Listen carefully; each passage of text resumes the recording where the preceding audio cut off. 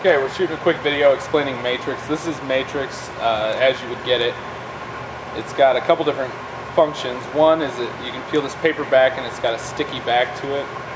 The other is this rubber part it serves as a grip. It grips onto your die blade or your creasing blade, and it allows you to line up the matrix properly. But when you pull that back, you can see the matrix. The matrix is two pieces of dense plastic, and your creasing blade fits in between those two pieces of matrix and pushes it down in there, and it gives you a really crisp, tight crease. Now, to set it up on your machine, it takes some setup. But basically, you fit your die with this matrix anywhere that there's creasing blade.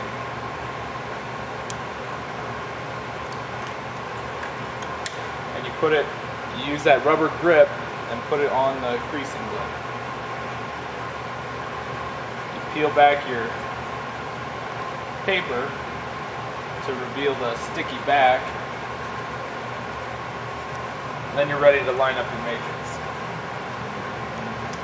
Now, the reason that there's a lot of setup required to get matrix right on our press is that you need the cutting board and the die to be affixed to the platen.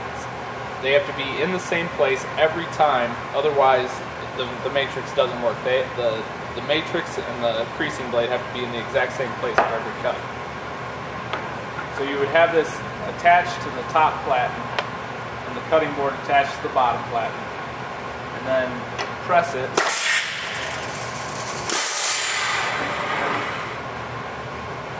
And you can see that the matrix is positioned on the board. Then you remove the rubber gripper, revealing the matrix. Now you're ready to do matrix creasing.